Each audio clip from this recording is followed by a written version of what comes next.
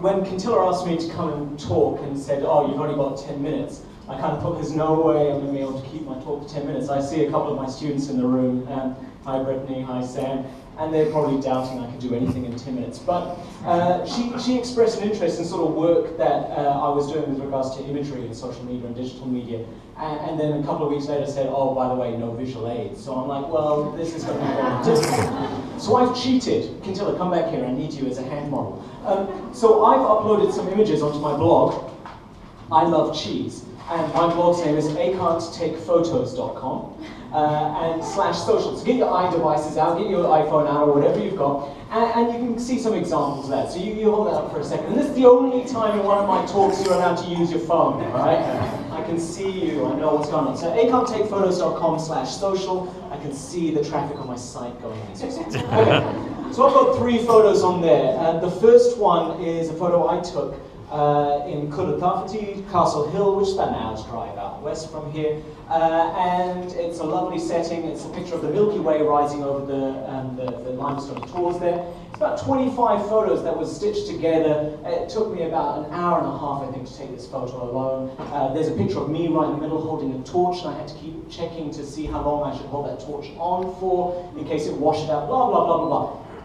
Once I got home at about 2 a.m. that day, I had to download it. I then the next morning had to stitch it all together. We're looking at 3 hours worth of processing and everything like that.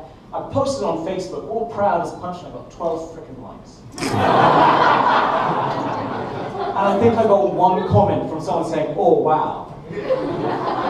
Right? It wasn't my wife, it was someone from America, so at least it was international. And I think he since deleted his comment, maybe it wasn't that impressive anymore. Okay. The next photo down from that is a picture of my youngest daughter sitting on my shoulders while I'm working on my iPad in our lounge. I'm sitting on the floor. I like to spend my time on the floor. It's somewhere where I am most comfortable. And my kids like to lie on me, they like to jump on me, they like to do that sort of thing. So there's a picture of my youngest daughter sitting on my shoulders. I'm working on my iPad, and my wife snapped that photo. Now that photo is bad.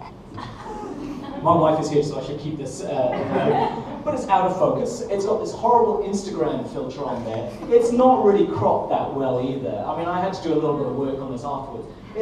The contrast is all off. And it got like 95 likes, and about 50 comments. I'm like, oh, screws. What the hell? Now, even further down than that, there's a picture that one of my students posted on my Facebook wall of Groove from Despicable Me. And it's a picture that he took of his screen. He didn't even do a screen capture. He took a photo of his screen of Groove, and then with MS Paint, put a goatee on him.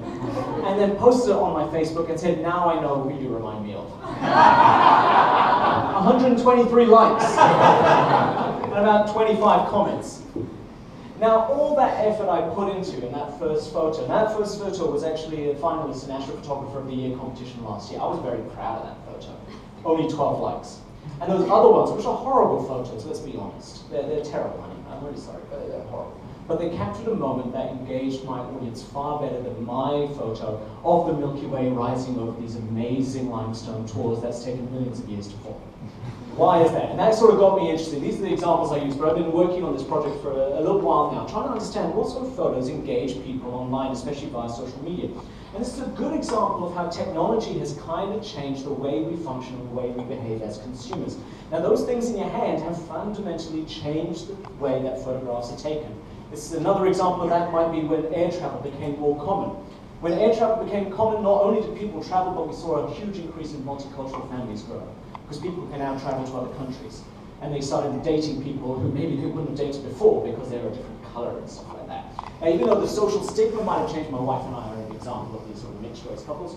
I was born in the UK, my parents are Indian by heritage, I'm Indian by heritage, my wife grew up in Thailand. 50 years ago, no chance we would have met, no chance we would have dated, no chance we would have even come across one another's paths. But nowadays we're married and we've got lovely kids, and one of them's all right. But what does stand out is that the way that photographs are taken now as a result of our iDevices, whether it's an Android or an iPhone or whatever, has fundamentally shifted what it means to take a photo. Now in 2013, there were more photos taken in that 1 year than in the rest of history combined. That's a huge number of photos taken in 1 year, all through the explosion of phones having cameras. and people not just taking photos, but sharing them. And this is where the shift happens. Now, people are no longer taking a photo of a beautiful event. Now, 20, 30 years ago, we might have had a photographer at our wedding take beautiful photos and we'll show people in an album when they come to visit. Anyone remember doing that? Oh God, we did that a bit, actually. I hated it. But, oh look, and there's me getting changed again. Oh, there's me and my brother. You know, just get on.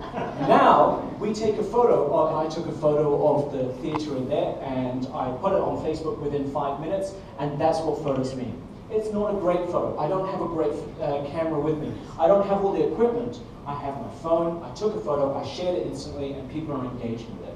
It's not about the quality of the photo anymore, but it's about the story that photo tells and the engagement that it builds, and that engagement comes far more from the connection that you have with your audience than it does from the actual quality of the picture.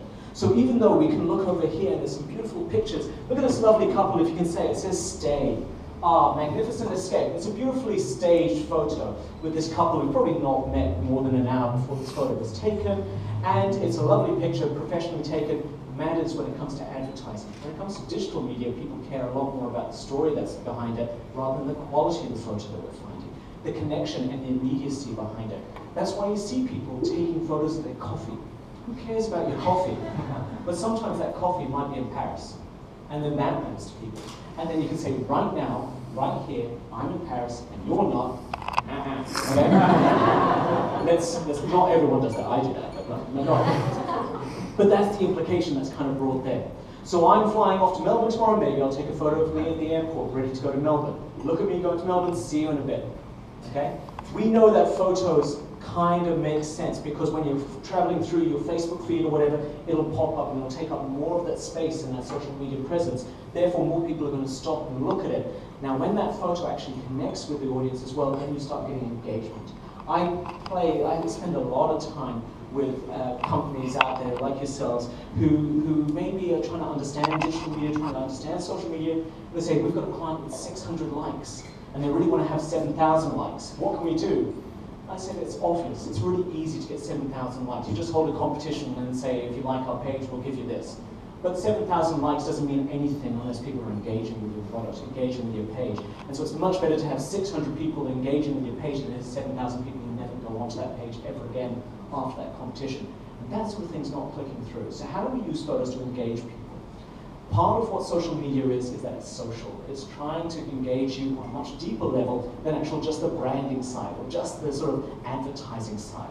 So if you're able to use your photos as a way of trying to engage with people and show a story and a human side of you, even if that photo isn't perfect, but if it's immediate, it's human, and it's showing you an insight into that company that maybe is not seen from just your normal advertising material, you're more likely to going to get that engagement. Now there are other things, I could talk for hours, like I said, on this. You know, asking questions is always going to get you more engagement. When it comes to the Facebook algorithm, we know that the number of likes don't really count anymore. It's the comments and the shares that you need. So how do you get people commenting and sharing, that sort of thing.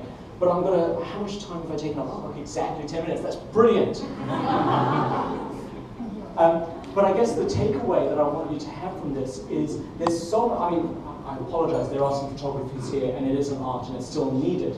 But when it comes to running your social media campaign, your digital media campaign, sometimes having the immediate human engaging story is far more important than having this picture that you paid $2,000 for. Okay? Sometimes showing a quick snapshot, a slice of life is what people really want to see, and that's the sort of thing that will engage your customers. Now there are going to be times when the professional photos matter, so your headers and things like that, but if all you ever see is that professional side, guess what? You're going to be seen as a professional advertising platform. People don't want to engage with ads. We fast forward ads, we sign up to Netflix, we do other things.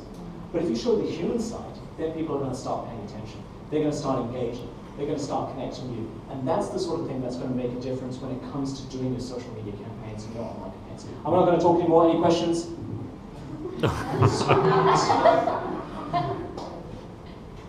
Yes, miss. So does that hold for businesses, advertising to businesses as well? Does it hold for businesses, advertising businesses, or really just depend on your target audience? I should admit I was talking more to B2C in this sort of situation. Now, if your target audience is a mixture of consumer and business, then I think you can definitely show the human side. And there's no reason to actually show a bit of human side, especially if that's part of your brand identity. If you are a very professional, sort of straight-laced sort of being, and organisation, then I don't think Facebook is your place anyway. I might go against the grain with the other speakers, but I think it's better sometimes to not have a Facebook page than to do it badly. It's not alright to just have a Twitter page and think, yeah, that's sweet, we destroy it. It's better to actually do it well, or not do it at all. So I think with B2C, it really does depend on the brand that you have and the personality you have. And that would really make a difference. I like to use the Times Higher Education Twitter as an example because they're a bit crazy. Times Higher Education writes all their articles about universities and different rankings and everything, very proper and professional and very engaging sort of thing. And then every 10th post, it's kind of a weird, human side. Saying, we're just about to have a spitball fight with the people over at the sports editorial team. Who do you think's going to win? And things like that. And they would take a photo of, we just filled up Natalie's room with XYZ as an April Fool's prank. How mad do you think she's going to be?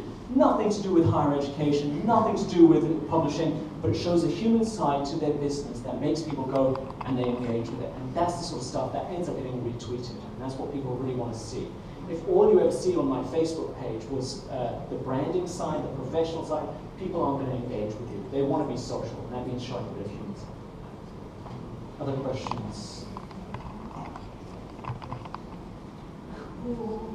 I've just seen Laura's one, so Laura's one of my students as well. Thank you very much, Ekant.